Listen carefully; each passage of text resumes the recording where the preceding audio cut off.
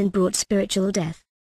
The entrance of sin. The angels were created to be ministering spirits, but to which of the angels said he at any time, "Sit on my right hand, until I make thine enemies thy footstool"?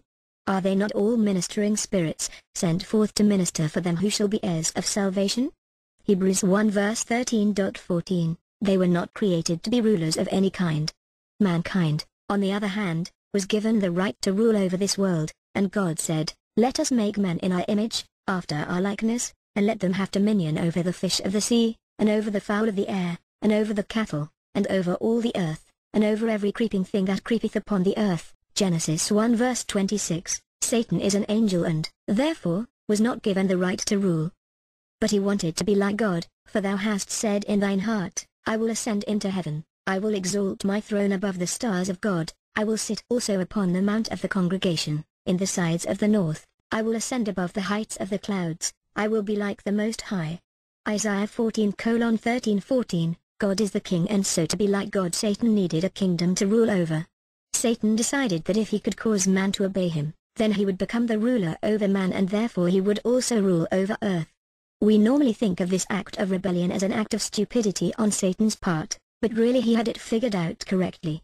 This is why we read that the serpent was subtle. Now the serpent was more subtle than any beast of the field. Genesis 3 verse 1, the Hebrew word for subtle can also be translated as clever or wise. Adam and Eve became sinners, and this rebellious nature has been passed on to every human being. "Behold, I was shapen in iniquity, and in sin did my mother conceive me." Psalms 51:5. The consequence of sin: God told man that if he disobeyed God, then that same day he would die. "But of the tree of the knowledge of good and evil, thou shalt not eat of it, for in the day that thou eatest thereof thou shalt surely die." Genesis 2 verse 17. But Adam and Eve did not die that day because God wasn't talking about physical death. He was talking about spiritual death. Let's examine this closer. Man was created as a life with life. See study on the creation of man. After he sinned, man continued to be a physical life just like the animals, but he ceased to be spiritually alive. The spiritual life force that was given to him by God was removed. He continued to have a spirit essence, but it no longer had life in it. Because we were in the loins of Adam, this spiritual death is passed on to every human, for I was alive without the law once, but when the commandment came, sin revived, and I died. Romans 7-9, this verse speaks of a time when we were alive without the law. There was only one period of time when there was no law, and that was in the very beginning. As soon as God told Adam to not eat of the tree, he had laid down the law. Adam was still spiritually alive at this point because he had not sinned. The I in the above verse is every human being. We are all spoken of as having been present back there in the Garden of Eden, and when Adam sinned we all died spiritually. Wherefore, as by one man sin entered into the world, and death by sin, and so death passed upon all men, for that all have sinned. Romans 5:12. Remember, the focus here is on spiritual death, not physical death. "And you hath he quickened, who are dead in trespasses and sins." Ephesians 2 verse 1. This verse is saying that every human being is dead before they are saved. People cannot become saved once they have physically died, so the only death that can be in view here is spiritual death. So, yes, it is true that because of sin physical death does exist as a result of the ground being cursed. Genesis 3 verse 17-18. But when God says the wages of sin is death, he is referring to spiritual death.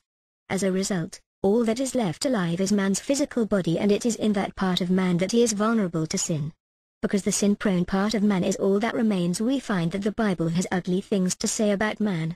Our minds are darkened by sin. This I say therefore, and testify in the Lord, that ye henceforth walk not as other Gentiles walk, in the vanity of their mind, having the understanding darkened, being alienated from the life of God through the ignorance that is in them, because of the blindness of their heart. Ephesians 4 verses 17-18. Our hearts are corrupt and evil, and God saw that the wickedness of man was great in the earth, and that every imagination of the thoughts of his heart was only evil continually.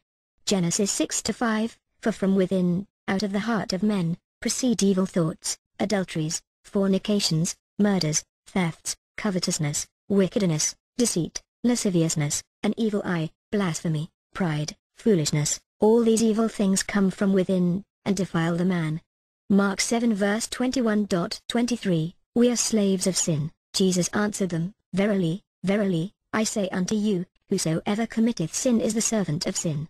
John 8 verse 34. Our greatest efforts are at best tainted with sin, but we are all as an unclean thing, and all our righteousnesses are as filthy rags. Isaiah 64 verse 6, in our sinful nature, we are desperately wicked, the heart is deceitful above all things, and desperately wicked, who can know it? Jeremiah 17-9,